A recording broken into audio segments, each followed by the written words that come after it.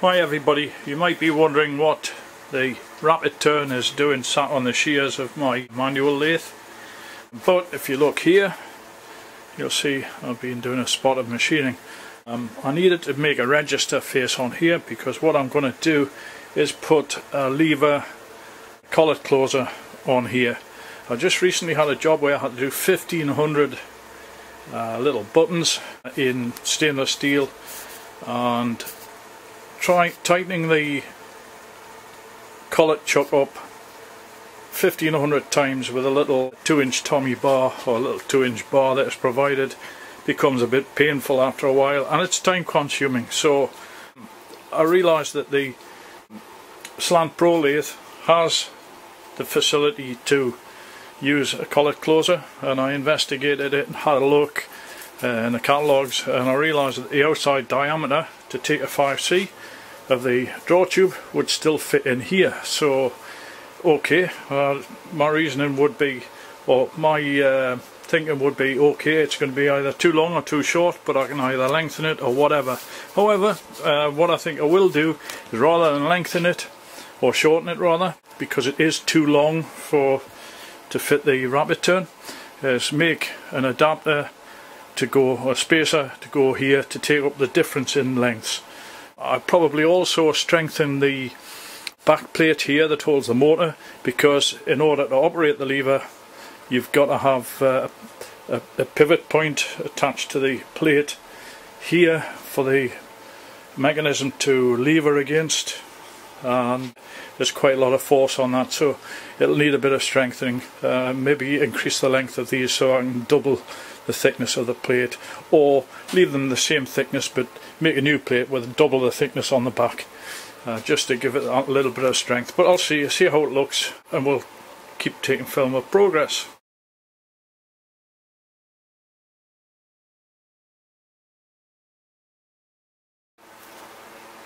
Okay, one of the first things I noticed that is different between the draw tube that's fitted to the rapid turn as against the lever action collet closer for the Slant Pro is that the OD on the tube itself is very slightly larger, and it won't actually enter the spindle on the rapid turn. So I'm going to have to machine this down so that I can fit it through the spindle. Well, as you can see, I've been busy. There's rather a lot of aluminium cuttings flew off the lathe, and I'm adapting a lever collet closer to fit the rapid turn. It's the same one that fits the Slant Pro, but obviously it's a little longer in the spindle, slightly larger than in diameter than the drawbar or whatever it is for the rapid turn that you get supplied with it. However, it didn't take too much to turn it down to the right size so it would fit through the spindle. The idea now is I will cut it and thread it in the lathe, and I should be able to fit it on here, and then I'll think about guards, etc. What I was making in aluminium was this spacer. This is part of the collet closer, and it's meant to fit on a spigot, and you're meant to set it up nice and true. You may have seen the earlier video. I actually machined a register on the pulley, so it fits, and it's a lovely, good sound within half a thousandth of an inch at most of concentricity, so I'm happy with that. So I'll proceed, and next thing I'll do is check out and see how much I need to cut off. Well, okay, after a session of screw cutting, I finally got the draw tube for the collet closer to fit the collets. It took quite a bit of screw cutting. Had to be careful. The collets actually, tolerance wise, I don't think they're very good, because I took one out of the box. I'd never used it before and it wouldn't go anywhere near it, and then I took another one out of the box from the same batch that hadn't been used. Took it out of the wrapping paper, tried it, and it was perfect.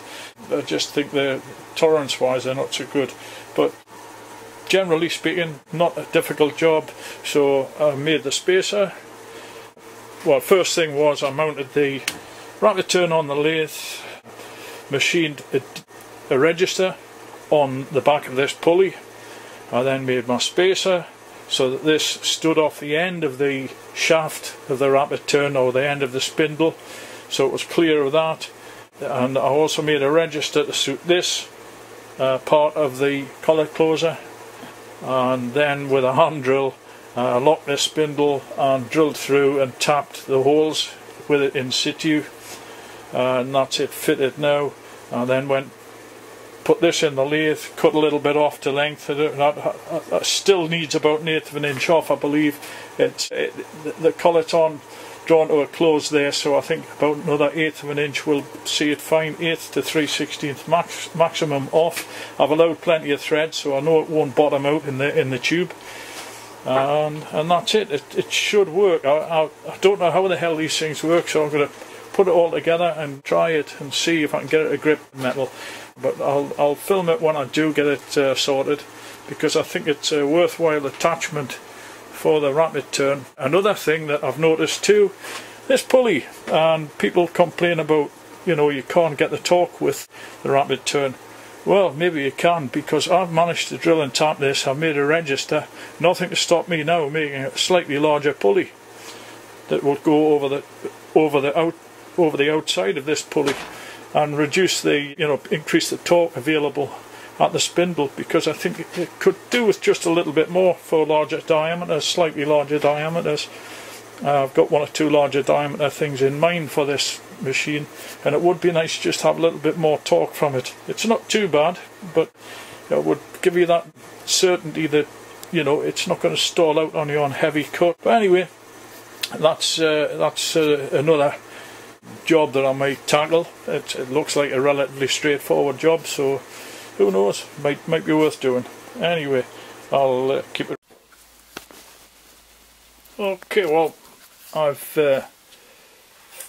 shortened the draw tube a little so that it will pull on a collet. I'll try that out, that's good. Next phase is to mark out the position of these holes for this part. It's basically a pressure plate that sits. I'm going to put it on the engine mount or the motor mount plate, drill and tap this, and drill and tap the plate after I've marked around the outside of the bracket. We'll see what it looks like. Well, there we have the 4 holes drilled for the pressure plate, or the bracket for the pressure rod, the actuating rod. I've got to tap those M6 to take the screws that are supplied and fit the bracket there as soon as I've done that. You see the bracket is now fitted to the motor bracket, so it's ready to go back on, and then we fit the rod or cut the rod to size so we can operate it, and we'll see. One thing to note is if you do decide, if this is successful and people decide to copy and do the same, make sure that the securing bolts for the actuating rod bracket don't go through the back here, because they foul and stop the plate from moving when you adjust the belt tension. Just a quick word of warning. I tried to fit it, I couldn't figure out what was going on, and I took a close look and I could see that the bolts were fouling. So I had to cut a 1/4 inch off them because I didn't have any shorter ones. As you can see, they've still got the longer ones down here. They're not going to hurt anything, and when I do have to take it off or put it back on, I'll have to remember short ones go to the front. Okay, well, another modification I've had to make is to drill a hole at 90 degrees to this one in the bracket. Once I tried it on machine, I realised it was 90 degrees out, but there's no other way to mount this. There isn't enough room to mount it other than vertically. So I had to pop a hole through there so that this will fit on there. So we'll sort that out. Well, I finally finished the fitting of the collet closer. I think it could maybe just go a little bit past centre line there, but that's it in the open position. As you can see there, free to rotate, but I can move my stock around, and if I just click, there she goes, and that's solid. So it's ready for trial. So that's great. I'm really pleased with it, and I'll post some video once I get it, once I use it in anger. We'll see what it runs like. In fact, I might just wait until tomorrow and do some more video then. Well, hopefully you can see, if I just turn that very slightly that way, you can see the lever actuated collet closer from here. It's really nice to operate. It needs a little bit of adjustment, perhaps a little bit tighter. I haven't set it up fully, but there you go, that's it there. You can see, you probably can't see that, but I'm turning that on the workpiece with it in the closed position, and if I start the machine, you can see the very slight wobble on there. It's not too bad at all. It's worse than it was before. It's not too bad. And that's full speed. So I think what I'll do is just work on this a little. I think it's just not quite parallel. I might even scrape the face of it just to get it to work right. We'll see. It's just that little bit of run out. You can see the handle shaking. But it's better than it was, and I'll get it working properly. Well, after a lot of perseverance, I think I've finally got this. There's a little bit of handle shake, but not much. More vibration than anything.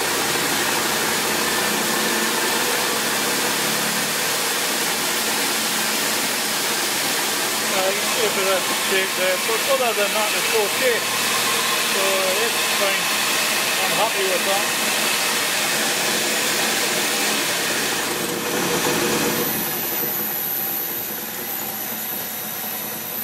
So next thing will be to try it in on.